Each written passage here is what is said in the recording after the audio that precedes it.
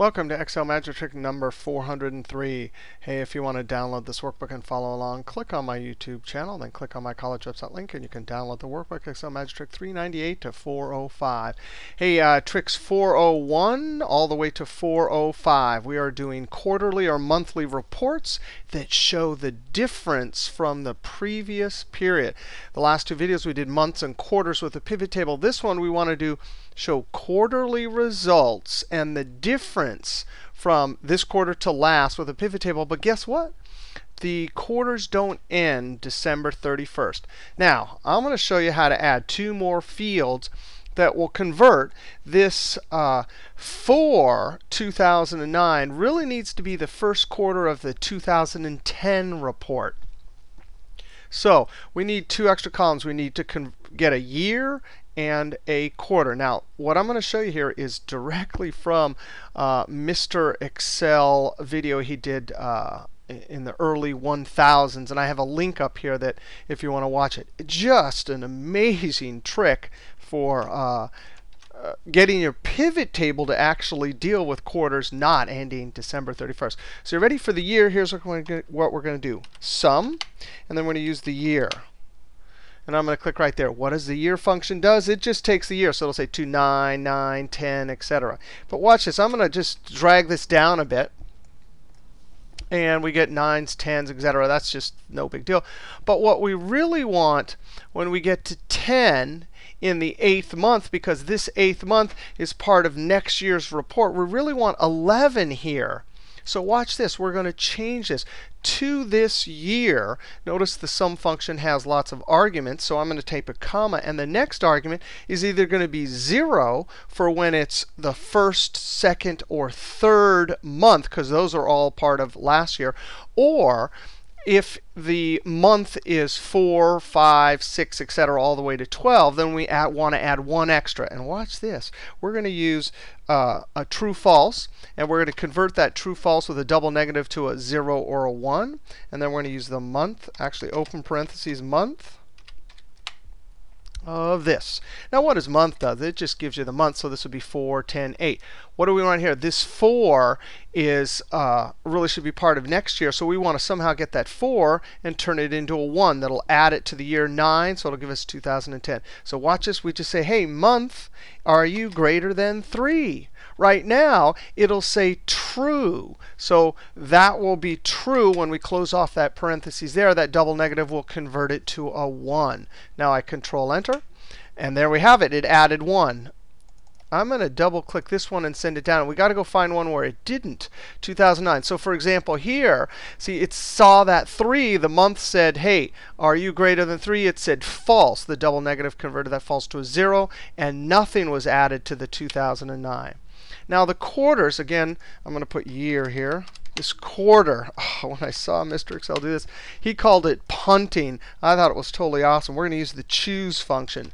The choose function, you give it any number here, and you list the values. It's kind of like a lookup, except for instead of having the lookups in a table, you actually have to list all of the values separated by commas. Now, what do we want with quarter? We either want 1, 2, 3, or 4. Watch this. The index is going to be a number between 1 and 12 for us. So I'm going to put month of this. Right now, it'll plop, if I close parentheses, it'll put a 4 there. When it gets down here, an 8, a 10, etc. So now, the possibility with month is there are 1 to 12 values. So you literally need to list all 12 values. Now, what does 4 need?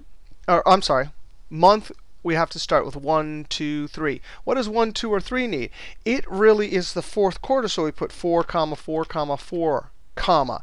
Now, that's month 1, 2, 3. What about when we get to 4? Oh, yeah, that's 1. This 422 really belongs in quarter 1, year 2010 report. So then we're going to put 1, 1, 1, 2, 2, 2.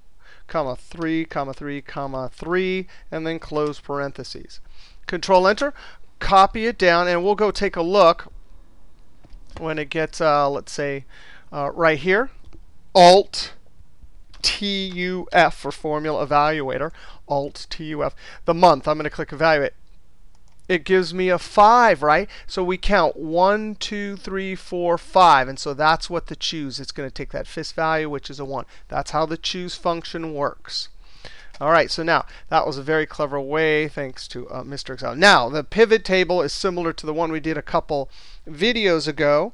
I'm going to click in one cell, and I'm going to use my keyboard shortcut Alt-NVT. I'm going to existing worksheet.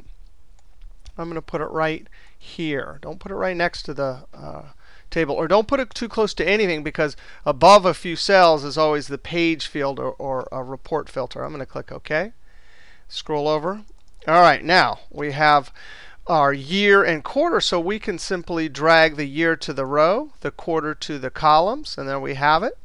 We're going to drag our cells twice to values.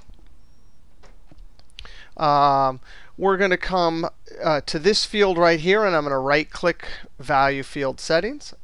The field name I'm going to rename Sales Space. We have to put a space because there's already a field name named Sales. And then Number.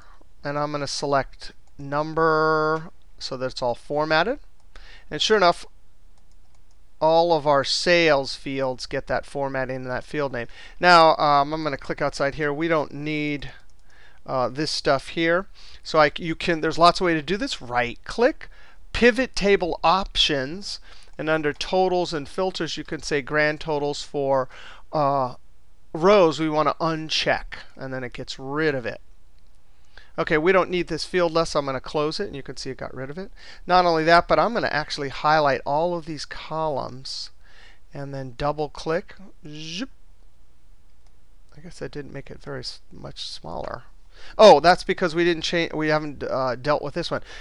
This one we want to right-click, Value Field Settings. This is going to be the difference. So really, we want to show when we get to here, we want to say this minus this and show me the difference there. So it'll be a minus. It'll be a drop in sales. I'm going to type diff.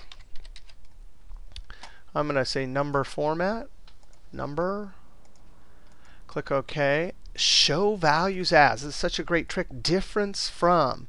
Our base field is going to be our quarter, because we're going from quarter to quarter where we want to see the difference. So I'm going to click quarter. And we always want to see based on the previous one. Click OK. Now I'm going to highlight all of these. Double click. So that did make it much smaller. But small enough. Let's add some formatting. Design ribbon. I'm going to click the More button. I'm going to click right there. I'm going to very carefully wait until my cursor turns that and click. That means I highlighted all the diff. And then I'm going to select some yellow, and I'm going to select some black.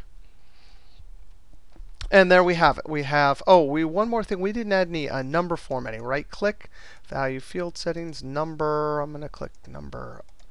OK, and so there we have our report. And this is based on our quarters, not the built-in default December 31st quarters that the pivot table forces you to do. All right, we'll see you next trick. The next two ones will do the same type of reporting, difference between quarters, but with functions. All right, see you next trick.